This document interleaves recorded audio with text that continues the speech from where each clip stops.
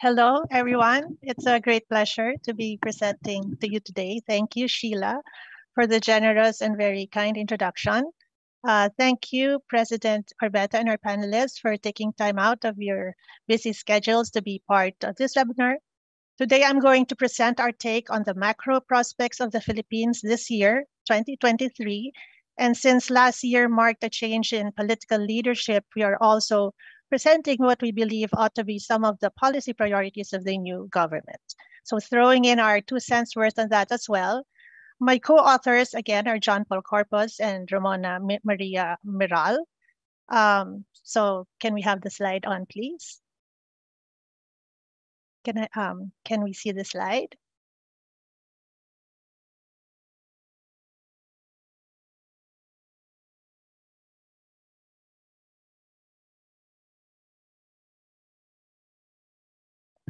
I'm sorry, I cannot see the slide. Okay.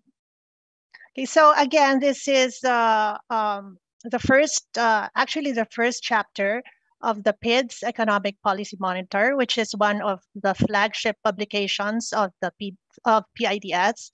The theme this year being hashtag close the gap, accelerate post-pandemic recovery through social justice.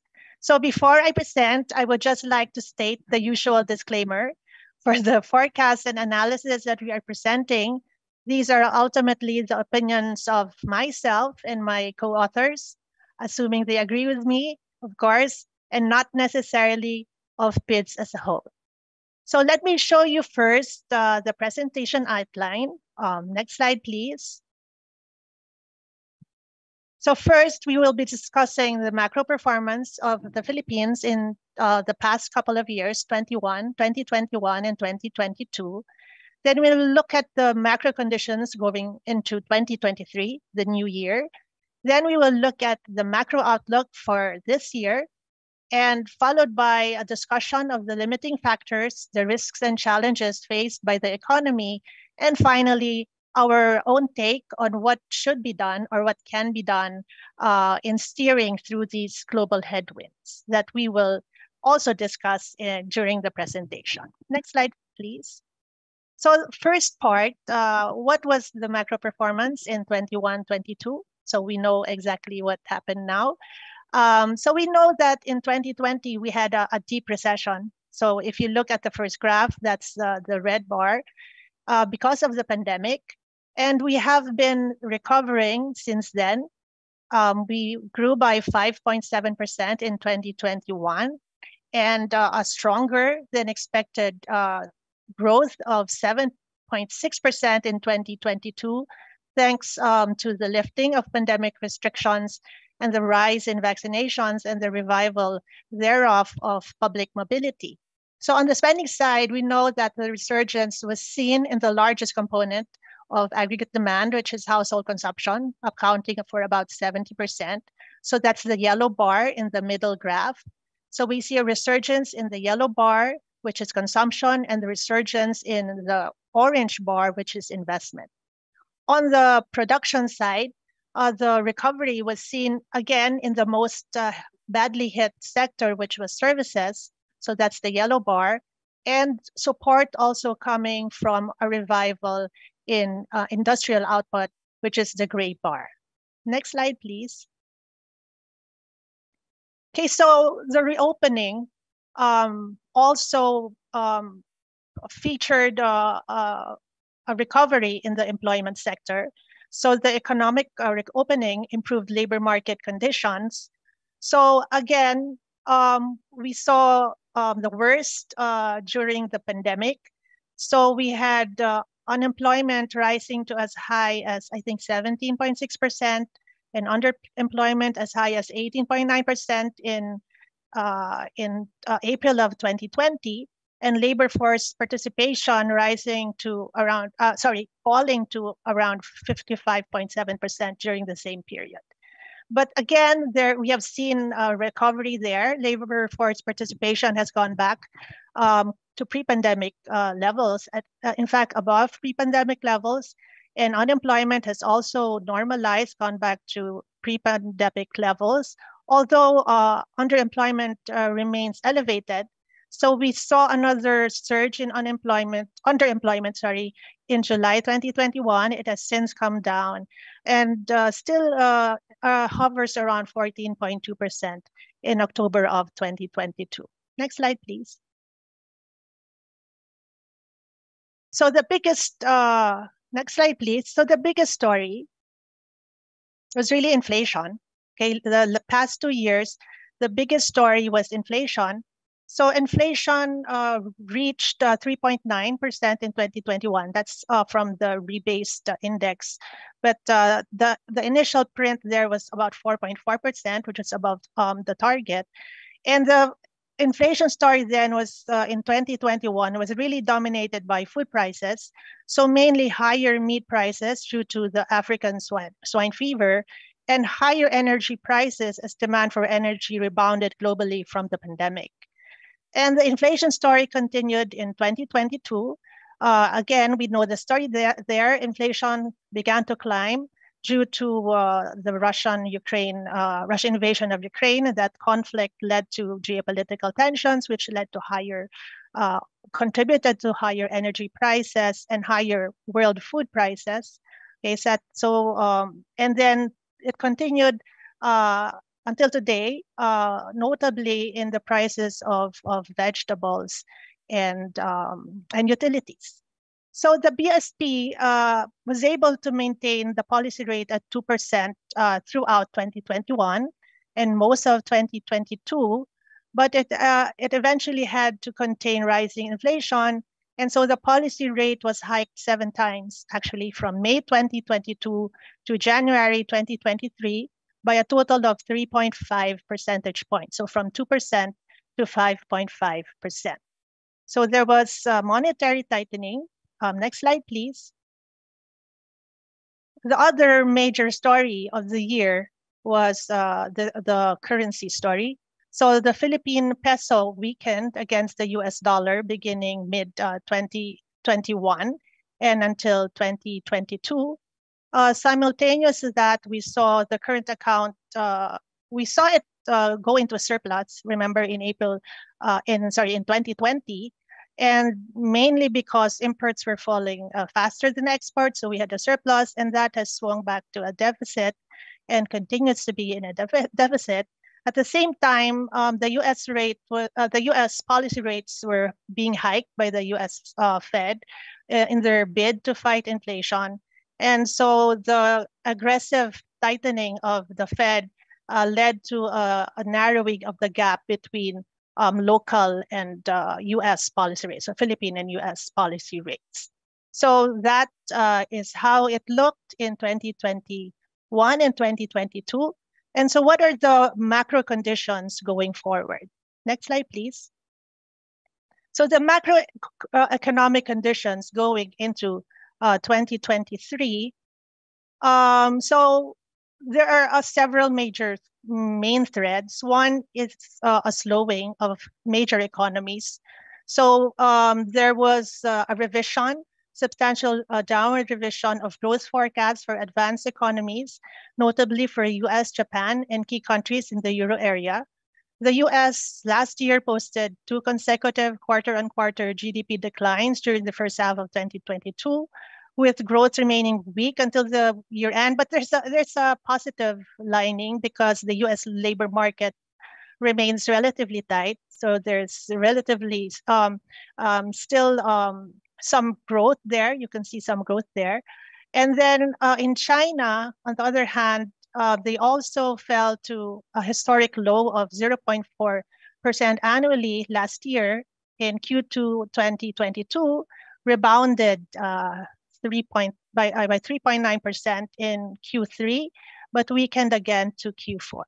So seems like a very somber story, but especially with the real estate crisis adding to the negative outlook. But again, there's a positive shimmer of hope there because they have let go of their zero COVID policy regime.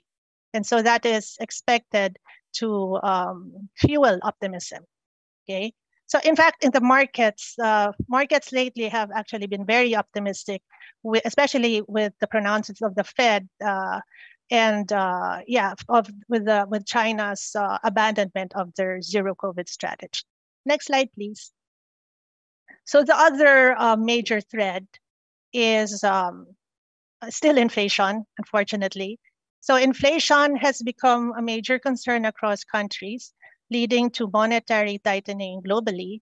So if you look at the first graph, you can see that the story that we told earlier is there. We have a surge in global oil and food prices, especially following the Russian invasion of Ukraine beginning February last year. But this peaked in Q2 2022, and actually, the good news is it actually has been softening. So global oil and food prices have been slowing down.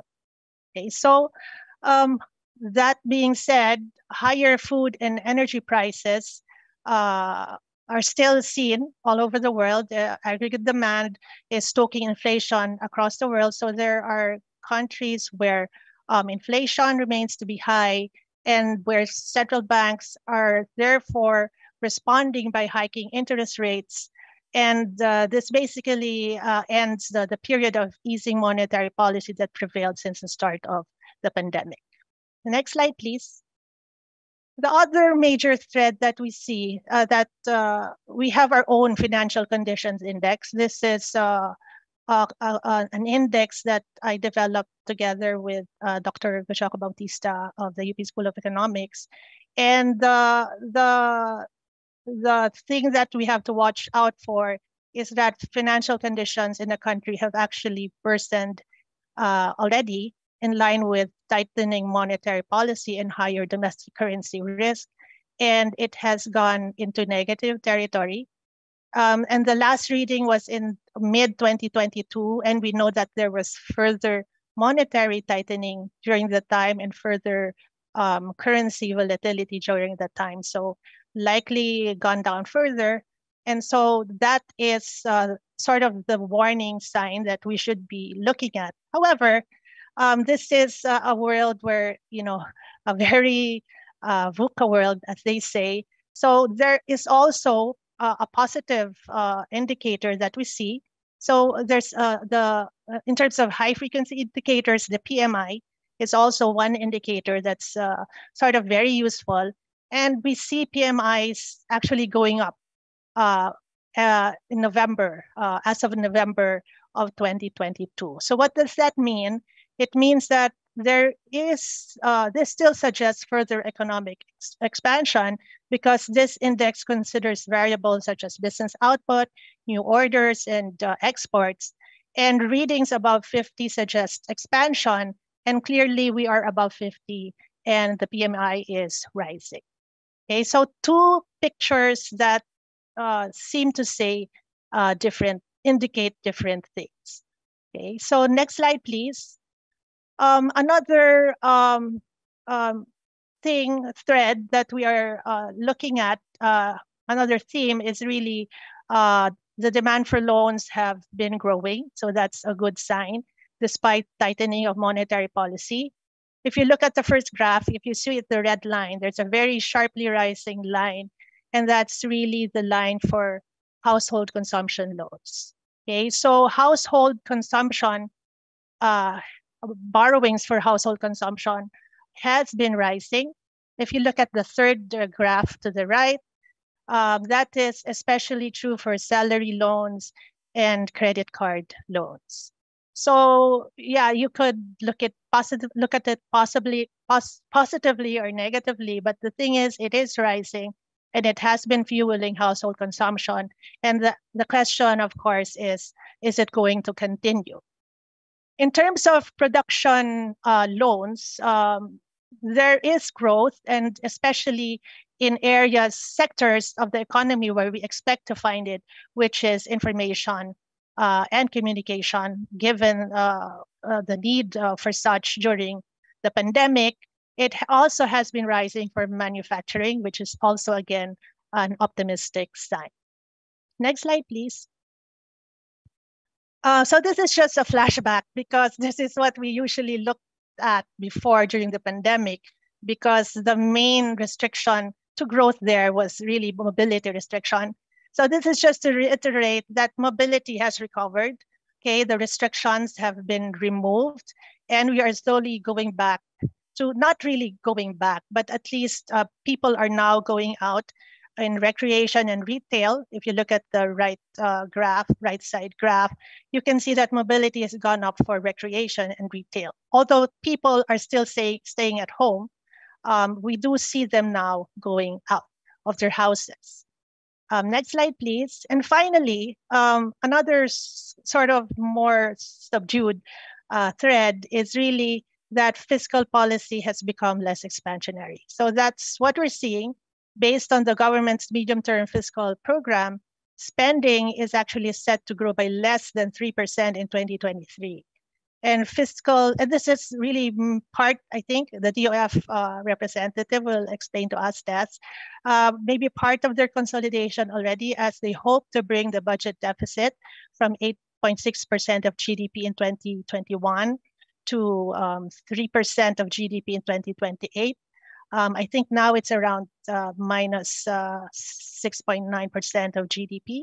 And so the fiscal consolidation story is starting to show, and the hope is, this is supporting their hope to bring debt to GDP ratio, the debt to GDP ratio, to below 60% by 2025, from the projected peak of 61.8% in 2022. So I think 2022, the figure for 2022 already came in. It was, I think, 60.9%, as reported by our president, Dr. Arbeta. Remember also that we were also the team that forecasted debt to GDP ratio, and we actually forecasted the debt ratio to be around 63% this year, and it was 63% in the middle of the year. But we also emphasize that the uptick from pre-pandemic to 2020, 6 percentage points of that was actually due to government building up cash. So as we said, there was a 6% leeway for our treasurer, for the national government. So yeah, so that's for the conditions going into 2033.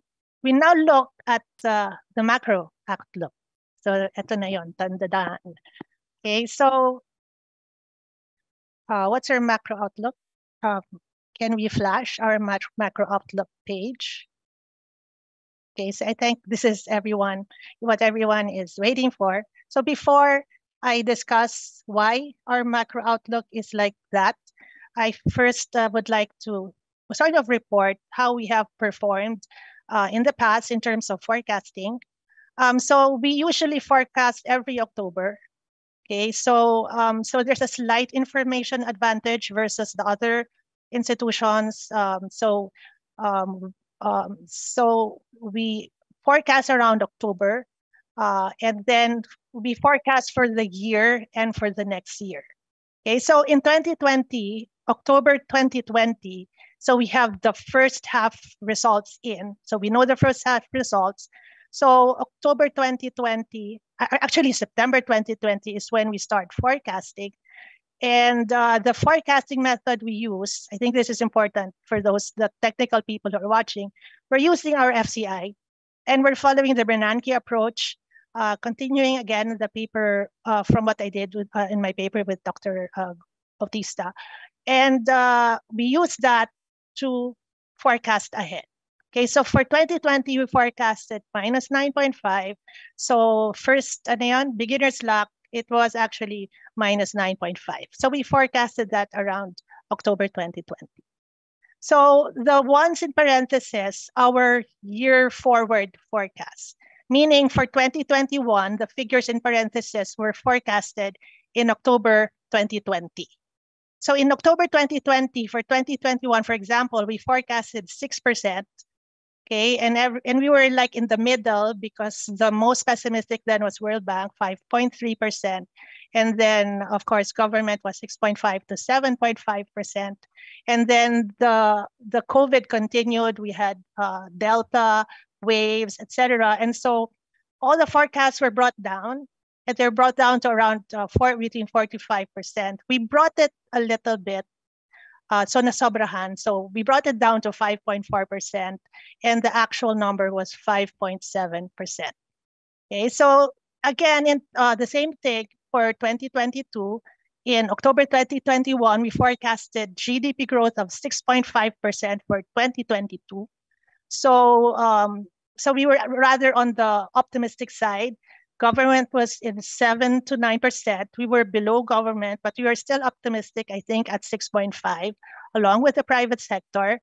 And then again, there was a continuous stream of information, and we saw that the numbers were surprising on the high side. And so we pushed it up to 7.1%, thinking that, inflation will somehow temper the number. But again, the revival story was very strong. The reopening story was very strong.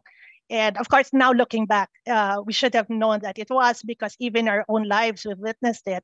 We did a lot of catch-up spending when the economy is reopened. And so the actual was 7.6%. So still not a bad forecast. So for this year, for the coming year, we are penciling in between 4.5 to 5.5%. Okay, so this is lower than government. I'll explain why it's lower based on my conversations with government people, forecasters from government. So they're forecasting 6.5 to 8%.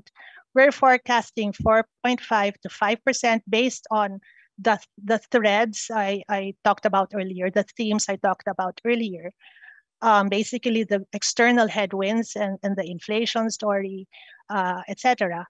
And then, so we're sort of now on the pessimistic end. We're about the same as with the IMF and the World Bank, maybe lower than the World Bank.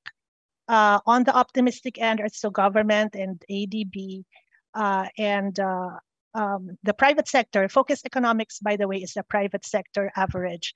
They're around 5.7%. Now, the reason why we have a lower than government, because when I talked to the forecasters of government, they said they were penciling in investment surge, which they anticipate because of the CREATE law and the lowering of the taxes, which should invite in investment. Okay, so that's mainly where we differ, I think. So next slide, please. For inflation, again, same story. We did quite well 2020, 2021. So 2.6% forecast versus 2.6 actual. This is prior to rebasing. I'm bringing it back to prior rebasing because that's the series that we use in forecasting. So that eventually became 2.4%, I think. So depending on which index you use, either we're not the ones who are correct or we are the ones that are correct. For 2021, again, not bad. 2022, not bad. So this year, I guess this is the number people would like to know. We have penciled in 3.5 to 4.5%, but we do have to say that we may revise it depending on what happens in the next of the following months.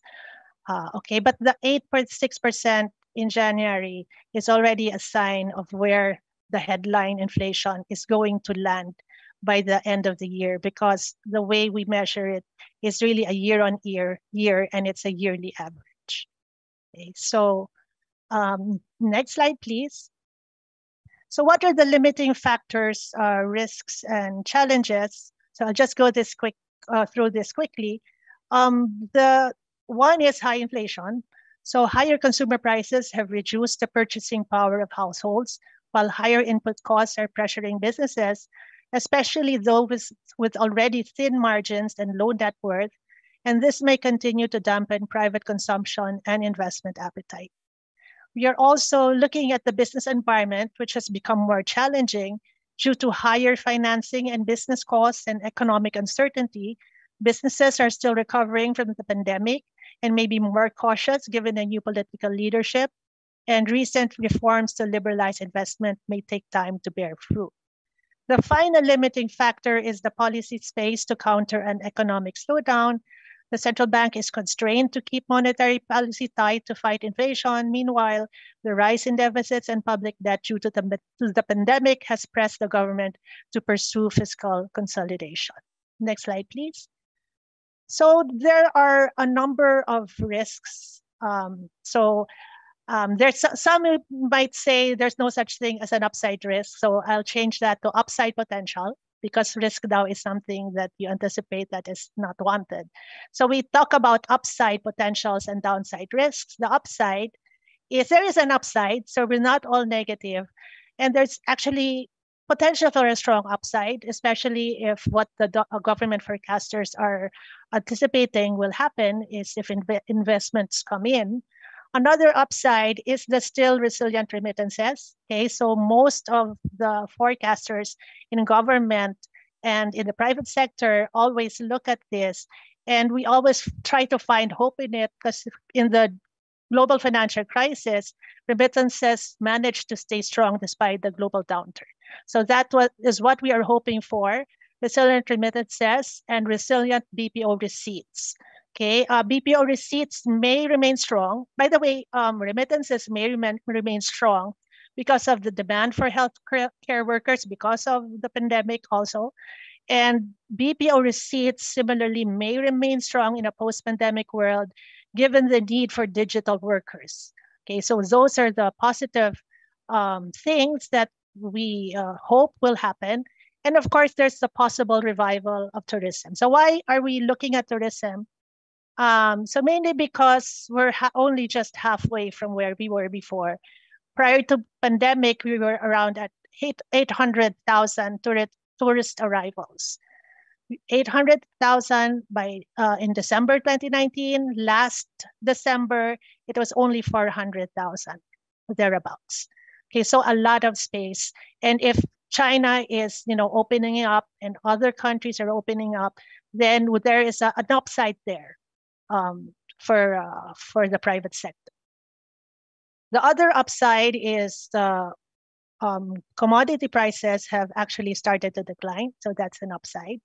The downside, I don't want to reiterate, but you have to, but there's the drop in global financial conditions, possible recession still in the US, maybe no longer in China.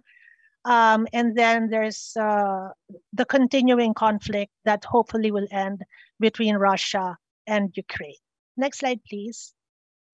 And so finally, the last thing that, and most important thing, the biggest challenge of the government is economic scarring from pandemic. So I am like already a broken record. I keep talking about this in every article I write. It's really the economic scarring that we have to reverse. Many sectors of the economy have suffered enduring business losses, human capital losses due to closures of firms and the unemployment during the lockdowns and restrictions, the mobility restrictions. So output in some sectors are still below pre-pandemic levels. I think that is one thing we are very worried about. There must be new areas of growth to help bring the economy to its pre-pandemic path. If you look at the first graph, the scarring, the visual representation of that is if you imagine a line protruding from where growth, where GDP was in 2019. So if you imagine a line there, that is where we should have been if the COVID-19 had not happened.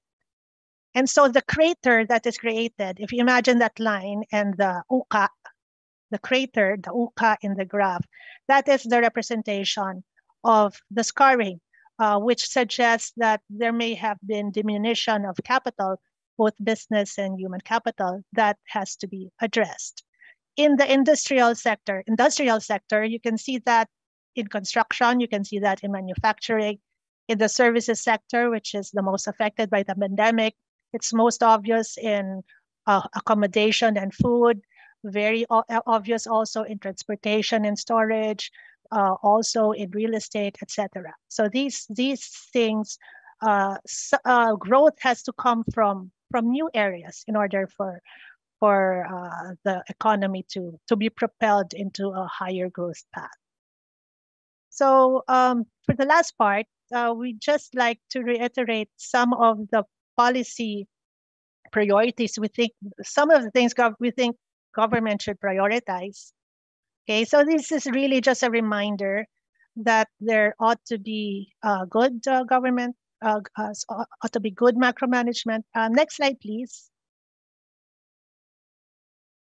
Next slide, please. Okay, policy priorities and proposals. So one is really a reminder for good macro management. So continued good macro management. Sorry if I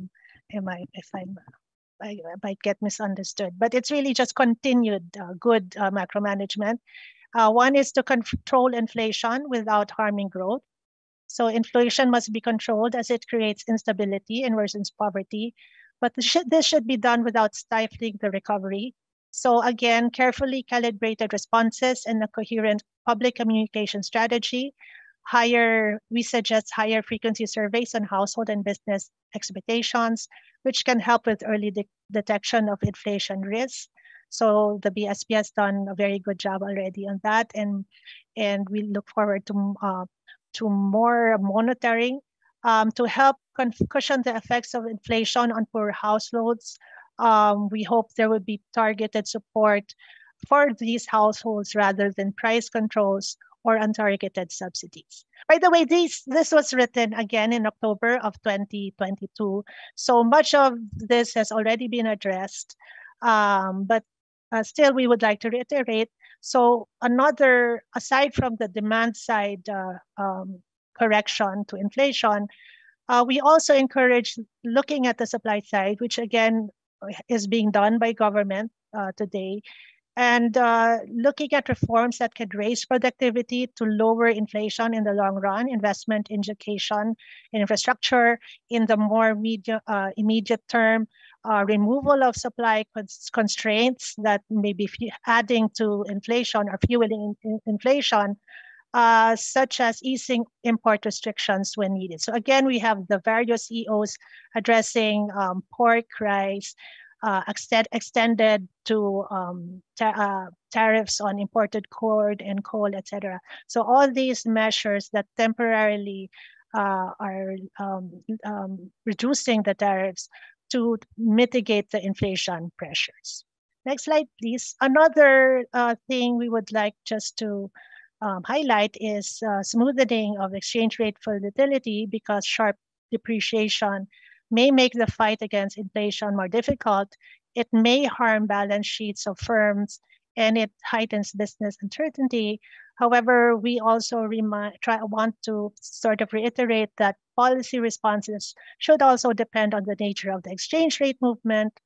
If depreciation is because of fundamental factors and financial markets are stable, then one simply has to adjust monetary policy to keep within inflation targets and allow the exchange rate to serve its purpose as an automatic shock absorber. However, temporary exchange rate interventions may be warranted when the market disturbances are in danger of triggering financial or macroeconomic stability. Okay, so that's again just a helpful reminder. Next slide, please. We also would just like to reiterate the reminder to pursue fiscal sustainability while keeping being mindful of what is happening to the vulnerable sectors of society. So pursuing fiscal sustainability, but protecting those at risk. So while fiscal space must be rebuilt, the government should protect those suffering from elevated inflation and the pandemic's lingering effects.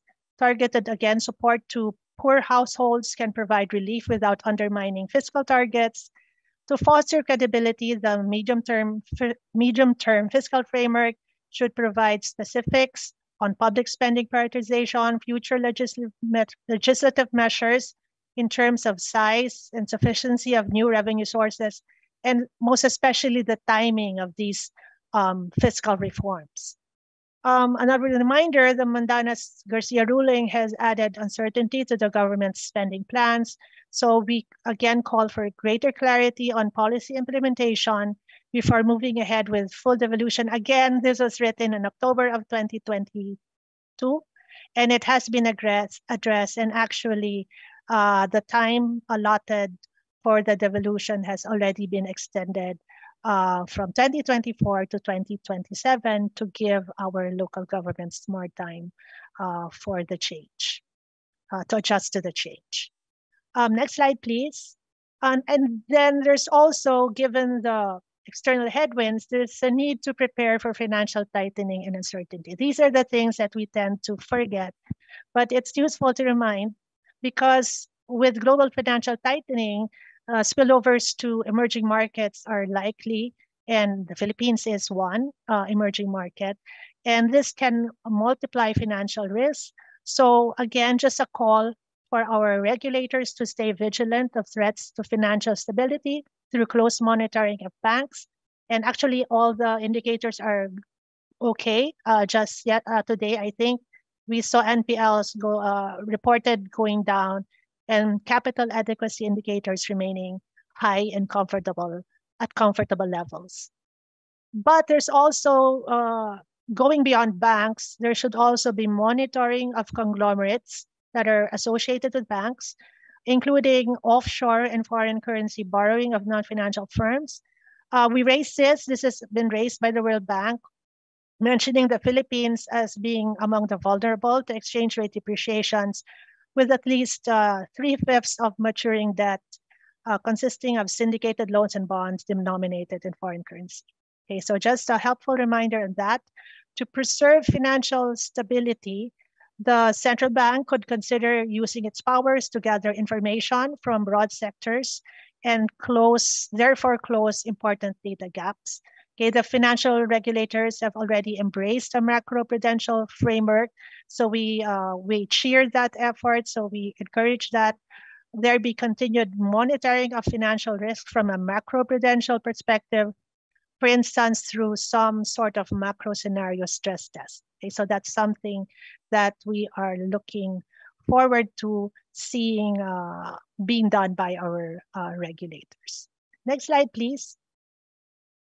So, so this is the second to the last recommendation, and this is again our broken record theme, which is really address the pandemic scars. It cannot be overstated that the productivity losses from the COVID-19 crisis has to be reversed.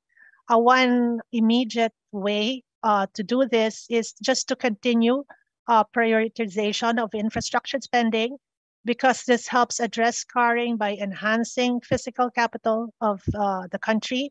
It, of course, boosts long-term growth, while at the same time also boosting short-term growth through the short-run multiplier effects. So high potential areas include infrastructure for more efficient trade, better digital connectivity, and clean energy, especially where private sector participation is viable, with a caveat that financial risks to government remain carefully controlled. And again, the government should also continue human capital investments in education. Learning losses during the pandemic, very deep. I mean, in our households, those of us who are mothers, we know exactly what this means, because for how many years we had to live with online learning, and we know that's not enough. And so there has to be some way, especially among public schools, to reverse those losses. And we saw how the importance of efficient social protection delivery. So again, continued efforts on that. We've already started to digitize that, so we should go on with that. And continued investment in public health care. And again, the reason is obvious, because we do not want to go through another COVID-19 pandemic type regime again, where we had to lock down the economy just to keep going. Okay, so lastly, and I think this is where I think we also place full emphasis on, there should be continued policy momentum on investments. So I'm very glad that I'm now using the past tense rather than the present tense, with one of the strictest regulatory regimes for foreign direct investment in Southeast Asia. The Philippines had perennially lagged its neighbors in attracting FDI. And I'm using had because there's good news. There's a fortunately here. Fortunately, the past administration has left us with laws that have loosened long-standing restrictions to FDI, boosting the country's investment competitiveness. Okay, so we know these laws. These are the amendment of the Retail Trade Act of 2000. So we've relaxed restrictions on foreign participation in the retail trades area sector. Then there's the amendment of the 1991 Foreign Investment Act. The RA numbers are on the slide. So this allows for greater foreign participation in micro and small scale enterprises. And then finally, the most important of, more important, let's not rank it. One of the important reforms was the amendment of the Public Service Act of 1936, which enables full foreign ownership in public services that are not public utilities or critical infrastructure. Okay, so the government should continue to remove impediments to FDI, and the usual complaint list that they have to address it's been there, and it's written down in the websites of the foreign investment related to foreign investment. And these include inadequate infrastructure, expensive power, slow internet connectivity, regulatory inconsistencies, and concerns about government corruption. In the latest CEO survey, they had a survey on what they think are the top risks to a recovery, and they highlighted corruption as one of them. And so I guess that is where the effort should be focused on.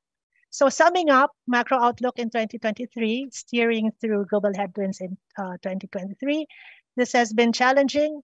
This is going to be challenging times for the Philippine economy and the rest of the world. Economic growth in the Philippines will likely moderate, but there are positive surprises that are possible. So let's not lose hope. There's remittances, there's tourism, there's BPOs, and hopefully a lot more. We have to live with inflation through the year. It may be elevated, mainly because of we're dealing with year-on-year inflation, and January was already high, so likely to be high until the middle of the year. So we can expect inflation to fall, hopefully by the middle of the year. Okay, so policy recommendations: just continue to pursue balanced macro management. I hope our economic managers keep their eye on the ball. I think that's my message. Keep the eye on the ball. Really stable management. That is what we should be concentrating on now. And then address the pandemic scars. Also another thing we should be laser focused on. Drop everything else and manage the economy well. And then continue policy momentum on investments, particularly FDI. Okay, thank you very much for listening. That was a very hard presentation to make. And yeah, thank you.